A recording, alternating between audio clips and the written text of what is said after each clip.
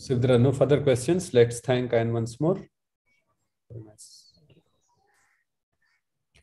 So our next speaker is last talk of the session is by Sabyasachi Maulik.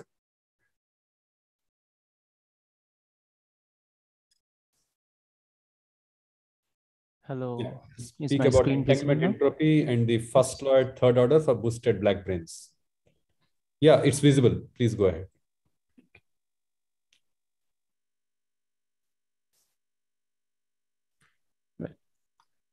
Thank you.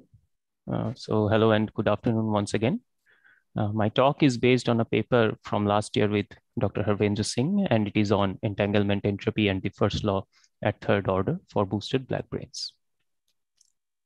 So by now it is well established in the ADS-CFT community that the entanglement entropy associated with any subregion in the boundary conformal field theory is related to the area of an extremal codimension 2 homologous surface in the bulk gravitational spacetime. In a series of works, it was shown that the perturbative change in entanglement entropy between empty ADS and any perturbed asymptotically ADS geometry admits a relationship which is similar to the first law of thermodynamics. This relationship is usually expressed in the form of equation 2, where delta E on the right-hand side denotes the change in energy of the subregion, and the quantity TE is called the entanglement temperature, which for asymptotically ADS geometries depends on the inverse of the characteristic length of the subregion. It is also expected that in presence of other conserved charges in the theory, the first law will include their contributions. The goal of our present work was twofold. We wanted to do an explicit computation of holographic entanglement entropy in the presence of a chemical potential-like term. And we also wanted to work out a possible first law-like relationship, which includes contribution beyond leading order in the perturbation theory. The holographic calculations were performed using a boosted ADS black hole spacetime. The boost was applied in the y direction, and the same is considered to be compactified over a circle of radius ry, so that if we perform a Kaluza-Klein reduction and come to lower dimensions, we would perceive a Kaluza-Klein gauge field, which is denoted by omega. For the holographic entanglement entropy calculation, we chose a subregion in the shape of a strip. The strip width is along x1 direction and is denoted by curly L. The other directions are unconstrained, but we put a large cutoff, capital L, to avoid any divergence. To find out the entanglement entropy, we need to calculate the area of an extremal surface, which is usually done by solving an area integral. Unfortunately, this integral cannot be solved analytically for any general spacetime dimension, so we make some approximations. We considered that the width of our subregion, curly L, is very small compared to the black hole horizon parameter, so that we can expand our area integral and any related quantities in this dimensionless ratio L over ZH and express the area as a perturbation series. And in the work, we worked up to third order in the perturbation series. So in this figure, I have plotted the difference in area with respect to ADS ground state against the width of the strip and tried to show the effect of including higher order corrections. The purple curve at the top is the area difference at leading order. The second order correction to it is negative, so the area decreases by some amount, but the third order is positive, so it increases by a small margin.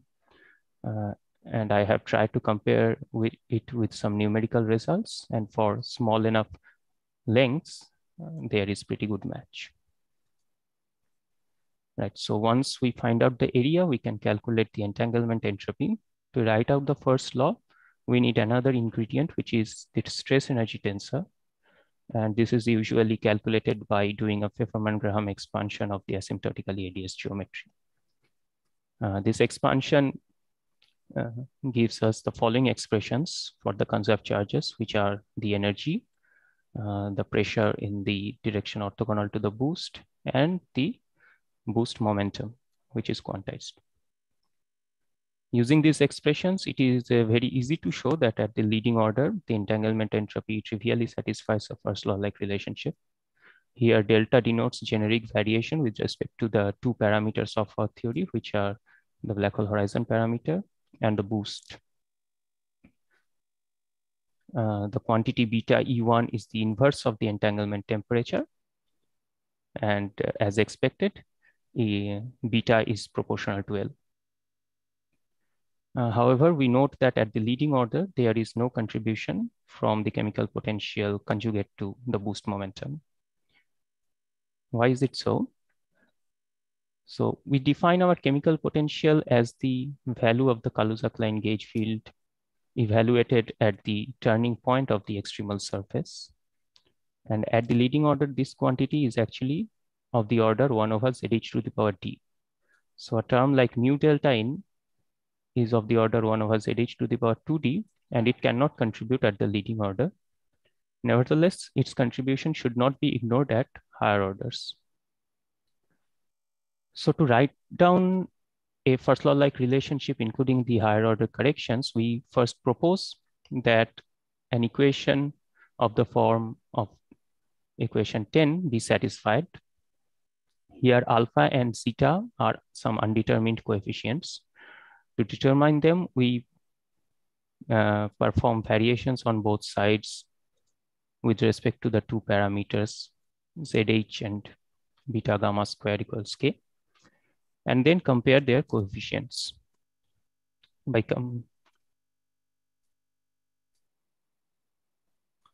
Okay.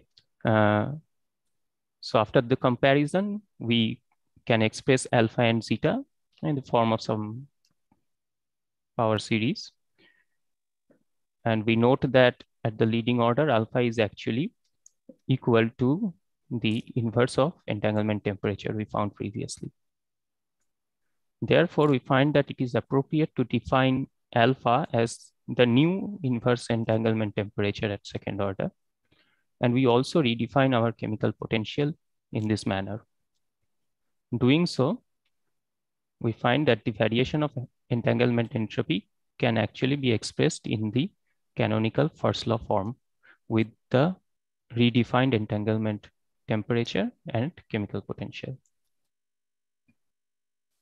Actually, this algorithm works for all higher orders. So at third order, we can again start with a relationship of this kind and find out some redefined entanglement temperature and chemical potential for this order using the similar procedure I talked about. And then we can show that the first law is satisfied. In this figure, I have plotted the entanglement temperature and its dependence on the subsystem length for ADS4 and ADS5 and try to reflect on the effect of corrections. So if we consider the bare entanglement temperature, which is given by the red line, it is simply inversely proportional to L. But at the next higher order, the corrections are positive, so it increases by some amount. And at third order, the corrections would be negative, so again it decreases. So we again notice the same change in sign at every order that we noticed for example, the extremal area calculations. And this possibly hints at some kind of convergence of a series. And actually, we expect that if this series could be resummed, then the entanglement temperature for large subsystem length would actually approach the temperature of the black hole. That was the main results of the work. We also did some similar calculations for other geometries, which include the generic black DP brane, where the results can be found by doing a simple substitution. And we also considered the ADS plane wave geometry, which is a zero temperature background. And we showed that similar results also hold there as well. To summarize, we worked out some explicit examples and put forward a proposal for writing out the first law of entanglement thermodynamics at any order in the perturbation series. And we found that in order to do that, we need to appropriately, quote unquote, renormalize the entanglement temperature and chemical potential at each order. Thank you very much for your attention. Thank you. Questions, please.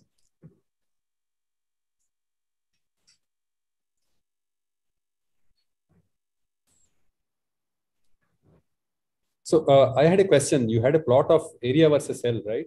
Yes. Yeah. So why is there a mismatch at higher orders in L? I mean, for large L? So the mismatch with the numerical calculation? Numerical. Yes, because we are using a perturbation series approximation to calculate this area. This is not an exact calculation. So it is only valid for very small subsystem lengths. Yeah, there is a question from TIFR. Hi, a quick question. So in the usual first law of entanglement, it's the modular energy which shows up on the right-hand side. So Yes. in this case, if I understand correctly, your energy is like the total global energy, or was it the modular energy? Or if you have any comment on that. Okay, so we are using a strip subsystem for which I don't think an expression for the modular Hamiltonian is known. So this energy is actually the energy difference between the ADS ground state and this perturbed geometry. I see. So it's the total energy, not the modular. Okay. No. But because you're working in the small strip limit, maybe you know the two are related. Yes, maybe the two are related.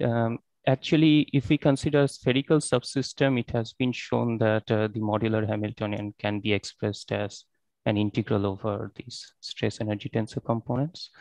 But for the strip subregion, such a relationship doesn't exist. So I cannot match them exactly. Thank you.